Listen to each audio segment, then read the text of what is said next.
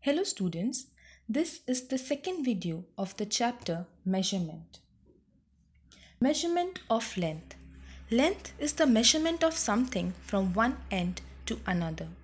The standard units for measuring length are meter and centimeter. We measure short lengths in centimeters, for example, length of a pencil, a small piece of cloth, etc. We measure long lengths in meters, for example, length of a wall, height of a pole, etc. We measure long distances in kilometers, for example, distance between two towns, length of a road, etc. 1 meter is equals to 100 centimeter and 1 kilometer is equals to 1000 meter. Instruments that we commonly use for measuring length are measuring tape and ruler. Measurement of weight. Weight tells us how heavy or light an object is.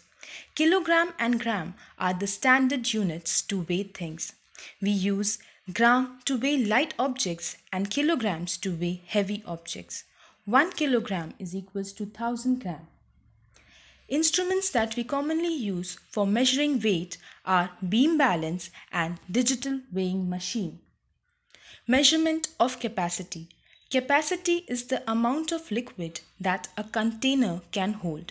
We measure liquids like milk, oil, petrol, water in liter or milliliter. We measure large quantities in liter and small quantities in milliliter. 1 liter is equals to 1000 milliliters. Instruments commonly used for measuring capacity are measuring cylinder and measuring cup. Measurement of time. Time is the measurement of the sequence of an event from the beginning till its end. It is measured in seconds, minutes and hours. They are written as S, min and H respectively.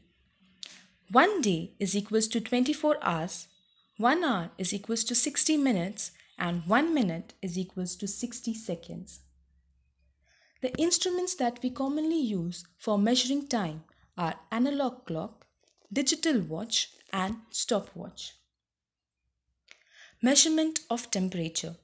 Temperature is the measure of hotness or coldness of an object.